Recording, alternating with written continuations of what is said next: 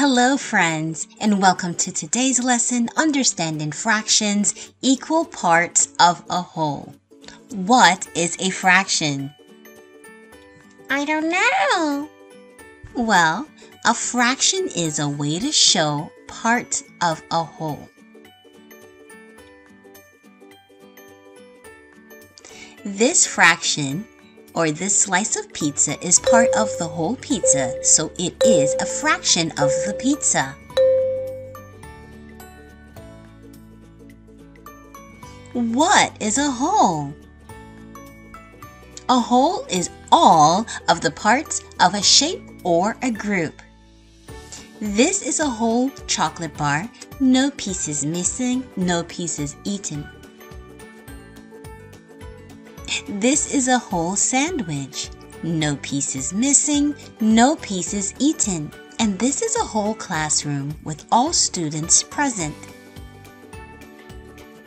I want you to imagine that you are about to eat one whole sandwich for yourself.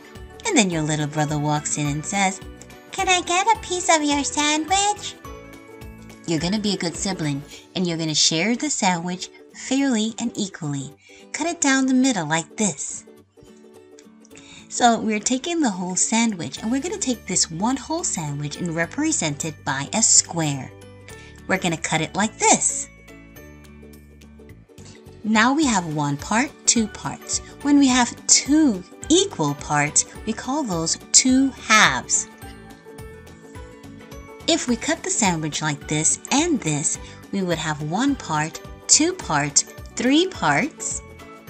Three equal parts, we would say that's 3/3. Cut the sandwich this way and this way, and you would have one part, two parts, three parts. Four parts, we would say four equal parts would be 4/4. Cut the sandwich this way, and this way, vertically. We would have one part, two parts, three parts, four parts, five parts, six parts. So this sandwich has 6 equal parts, or, that's right, 6/6.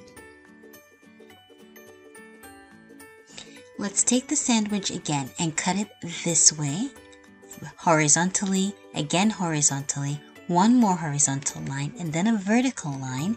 We would have one part, two parts, three parts, four parts, five parts, six parts, seven parts, 8 parts. 8 equal parts would be 8/8. Now, how many equal parts and what is the name for each part? Here is one part of the window, 2, 3, 4, 5, 6 equal parts.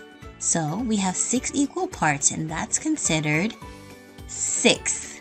Very good. Again, how many equal parts and what is the name for the parts? We've got 1, 2, 3, 4. We have a total of 4 equal parts. What do we call 4 equal parts? Excellent. Fourths. How many equal parts and what is the name for each part? We've got one part, two parts, three parts. How many equal parts? That's right, 3 parts. And what do we call 3 parts? That's right, thirds.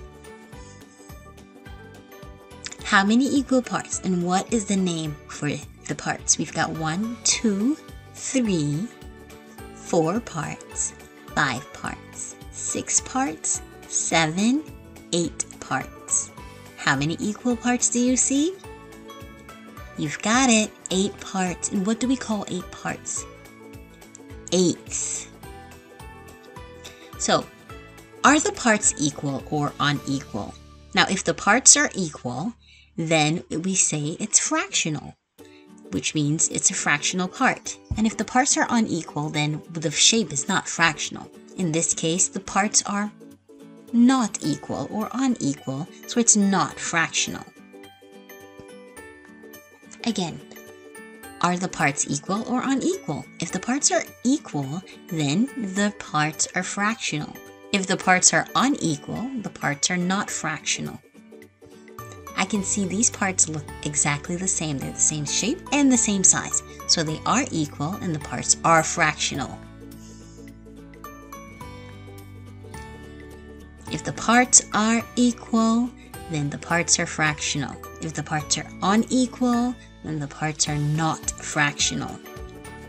In this case, the parts are not fractional. They're not the same shape and same size, so they are unequal and not fractional.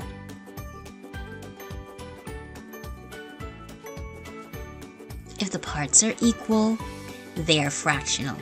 If they're unequal, they're not fractional. The parts are equal, they are fractional. Very good. Both of these parts are the same shape and size.